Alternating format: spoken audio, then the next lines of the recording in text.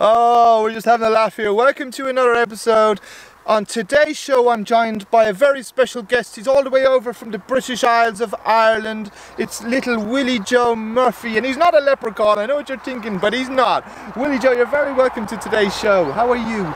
I'm sorry, just to have to clarify there, I'm from Ireland. It's not the British Isles. You fought hard enough. Okay, Willie Joe, okay. Willie Joe, what have you got today to be valued? What would you like us to have a look at for you? Firstly, thanks for having me on the show. But You're welcome. I just wanted to show you this cup. Yeah, we feel like it's a lot of money. It has been in the family for generations. Okay. And I was just wondering if you could have a look at it today.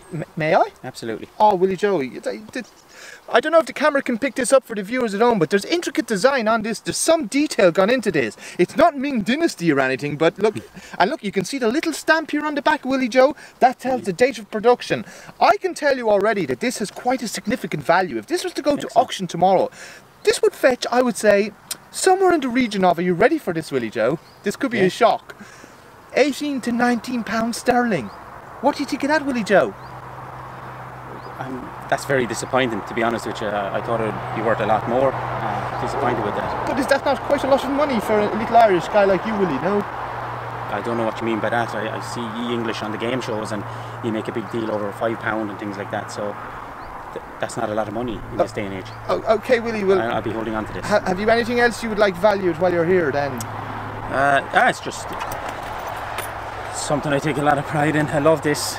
Brings back a lot of memories for us Irish. And Italian 90? Yeah. Is it? May I? Absolutely, yeah. It's kept well now, and it's the full collection, Willie, is it? The whole lot. Oh, yeah. This brings back memories, because if I remember correctly, you guys had a fantastic tournament. You played out of your skin, and but then you were sent home packing by the Italians. A little Toto Scalacci, I think. Was that the yeah, I remember that. You're right. Yeah, you were sent home early. It was the same competition that Gary Lineker shit himself. Yeah, very good. You Irish guys, you always did get ahead of yourself, you know. It's like, oh, little minnows, but we play out of our skin, the big fish, small pond syndrome, you know. But like, you know, you shouldn't be like, you know, just letting people walk all over you. Like, it's like the time William the Conqueror, he's a distant relative of mine. He called over to your country, I believe, and conquered everything, you know.